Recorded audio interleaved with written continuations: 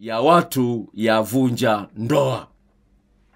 Dokta, mimi nimeishi na mke wangu miaka 21. Tumejaliwa watoto 4. Ilitokea mke wangu akaanza kutonipenda na baadaye akasema hajisikii hata kuonana na mimi. Nimehangaika kutafuta matibabu, hakupona. Mwishowe akasema ukweli kwamba aliambiwa maneno yafuatayo: hivi kwa nini ulikubali kuolewa na mtu asiye na mbele wala nyuma, na sasa hivi tumeachana dokta, nifanyeje? Aya, sasa sikiliza, ni kwamba ndoa ya miaka yote hiyo 21 mna watoto 4 mnaachana. Kisa aliambiwa ulikubalije kuolewa na mwanaume ambaye hana mbele na nyuma. Yaani ni kwamba huna pesa. Inawezekana kwa huyu mwanamke wana pesa. Sasa kipindi chote hicho amekuwa na wewe, amevumilia uwezo wako mdogo wa kifedha, lakini sasa hivi amepata mchepuko. Kwa hiyo mchepuko leo ulipoanza akaanza dharau ndani ya ndoa. Sasa mwanamke mwenye miaka 40, 45 anaweza kuwa na figa nzuri, shepu nzuri, wanaume watampenda. Kwa hiyo ameanza kuchepuka. Sasa kama anajua mapenzi ya kitandani, mwanaume aliyemchepusha sasa anasema kwamba sijawahi kukutana na mwanamke kama huyo, anataka muoe. Kwa hatua ya kwanza ya yeye kuolewa na mwanaume mwingine lazima aondoke kwako. Na ndio hiyo, umeachana. Kwa hiyo ninachokiona hapo ni kwamba mwanamke huyu alikuwa ameshaanza kuusaliti muda mrefu na ameamua kuondoka moja kwa moja. Sasa una tatizo la kuwahi kumaliza, sawa?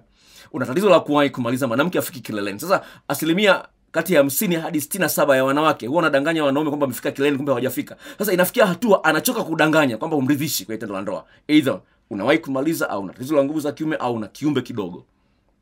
Sawa? Sasa amekwenda kudanganya, imefikia mahali amechoka kudanganya, anaanza kusaliti. Amekutana na utamu kule wa kupita kiasi, una nguvu, unamvuta, anaamua kuachana na wewe, naona ni rahisi kabisa. Sawa? Sasa hilo jambo ambalo lazima uliangalie kwamba huenda hali kama hiyo imejitokeza. Niingie kwenye swali la mwisho. Nasema dokta, naomba unisaidie. Mimi ni kijana mwenye umri wa miaka 24.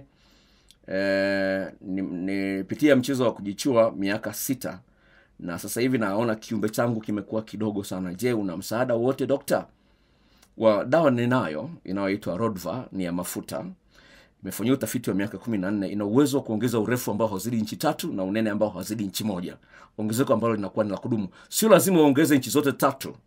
Kwa sababu inapokuwa unaiona.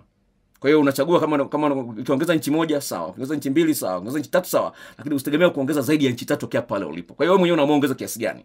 Sawa?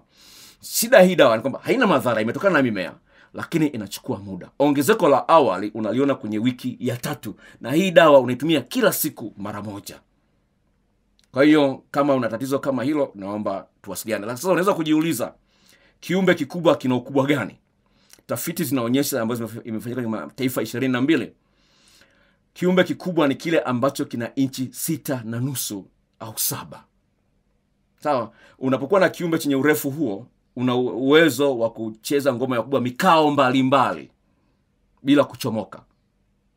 Na unene unaotakiwa ni inchi 5 hadi inchi 5.5. Sasa unene unapimaje?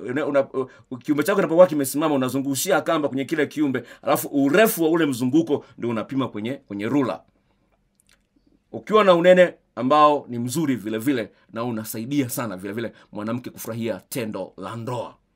Hilo ni jambo la msingi ambalo inapasa ulifanyie kazi. Okay, niingie kwenye swali